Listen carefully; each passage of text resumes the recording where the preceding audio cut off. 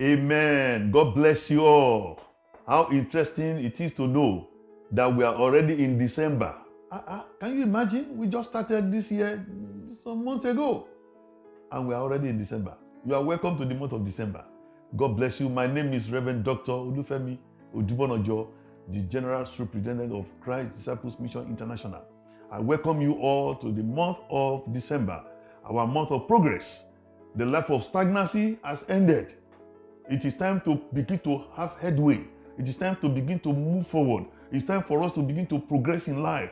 God is saying to us, the life of stagnancy, the life of being stationed in one place is over. And I want to see yourself moving forward, advancing in the name of Jesus.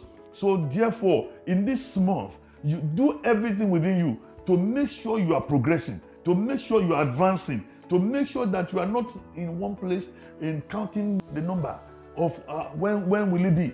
No, it is time for you to move on. If you have been crawling, get up and begin to walk. In the name of Jesus. If you are walking, get up and begin to run. If you are running, get up and begin to fly. Hallelujah. This is your season. It will not pass you by in the name of Jesus. December. And I know that God will do what He says He will do for you, even as you begin to progress in your spiritual life, in your physical life, in your marital life, in your financial life, in everything you do.